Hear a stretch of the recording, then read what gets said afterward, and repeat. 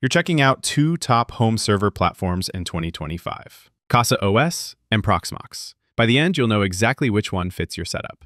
First, CasaOS. It's a sleek, open-source personal cloud built on Docker that can run on old laptops, Raspberry Pi, or mini PCs. You get this beautiful web dashboard where installing apps like Plex, Nextcloud, Jellyfin, or even AI tools is a single click away. It supports hundreds of Docker apps, works on Ubuntu, Debian, and ARM devices, and puts media, file management, and system monitoring all in one place. It's free, beginner-friendly, and incredibly fast to set up. The catch? It's not a full virtualization hypervisor, so if you want full VMs, CasaOS isn't enough on its own.